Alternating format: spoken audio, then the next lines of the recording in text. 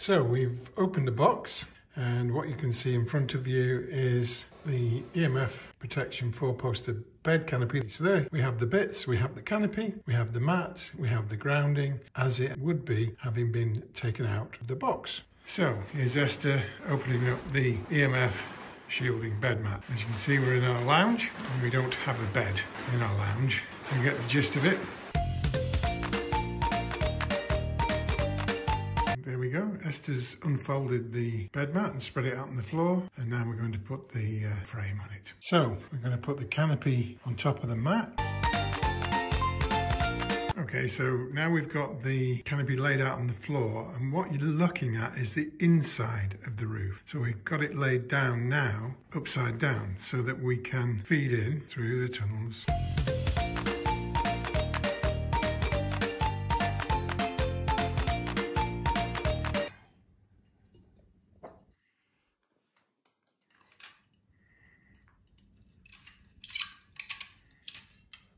So that's screwed in nice and solid now.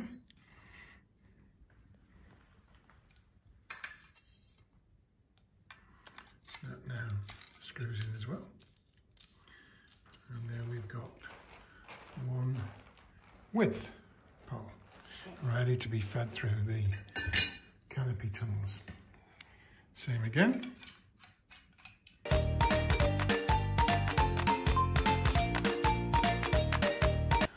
Length poles.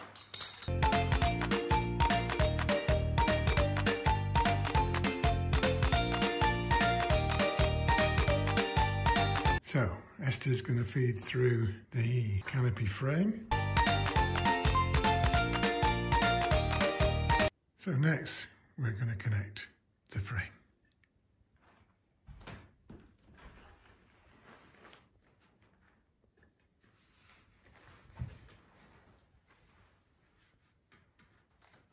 Notice that the roof is upside down and the connectors are ready to receive the vertical poles. Here we have a close-up of the roof connector being attached to the frame poles. All ready to go.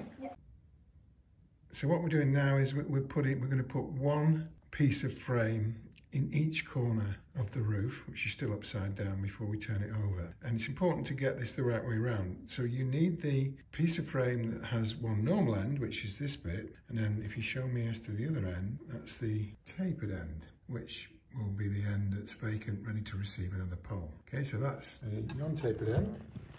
There you go, that goes in. And we do that 4 times, one in each corner. So we've turned it over now.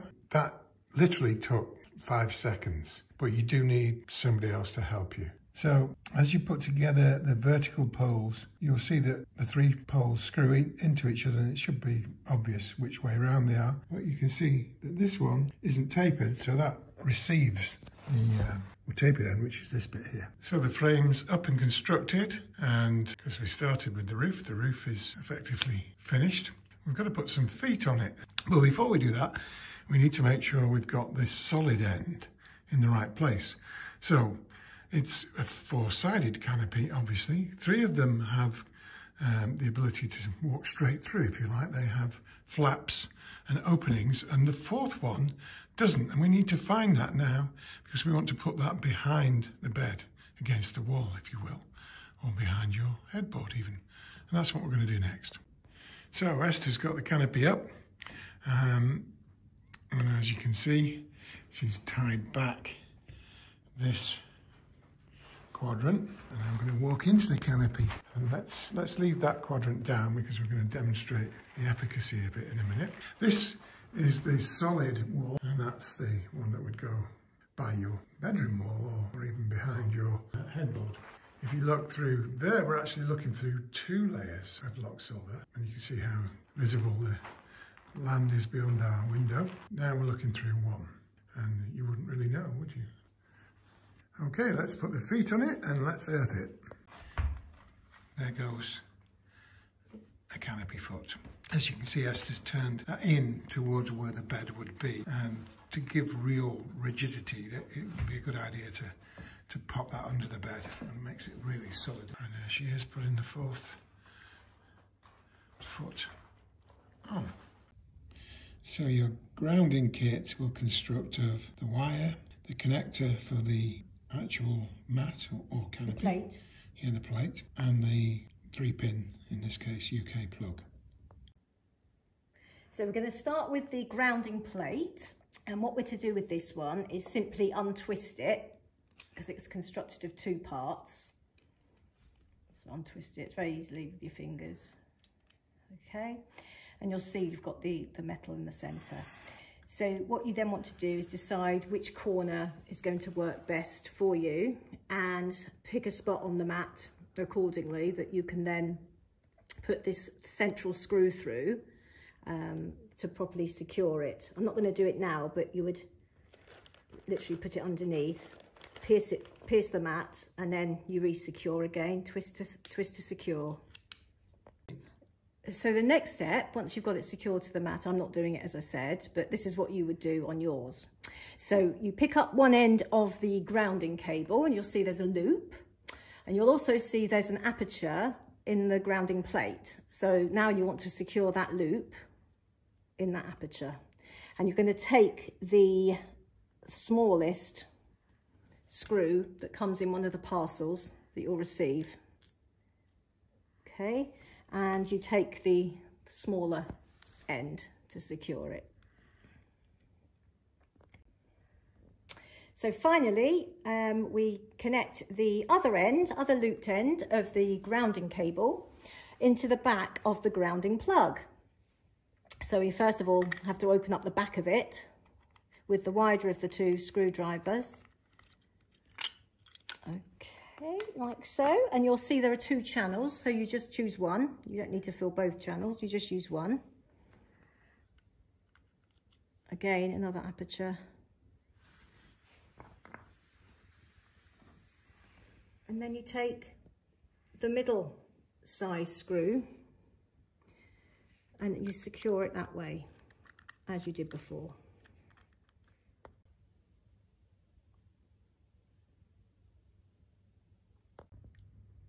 So finally, we just put the back of the plug, secure it with the rather funnel-like shaped screw, like so, again as we did before.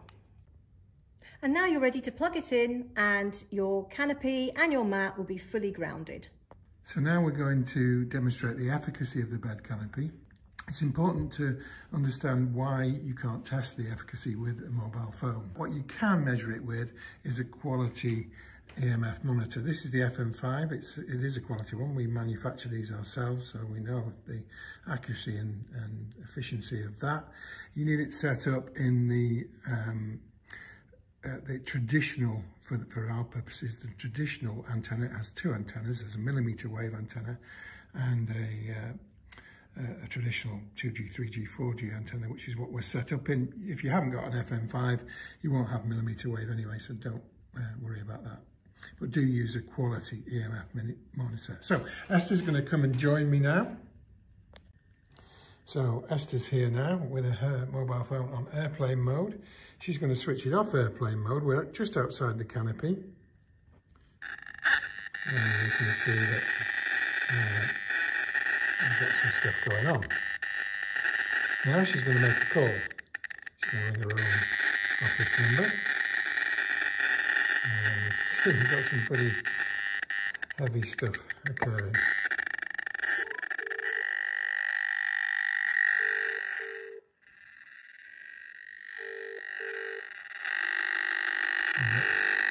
We use the noise to guide us as I enter the canopy.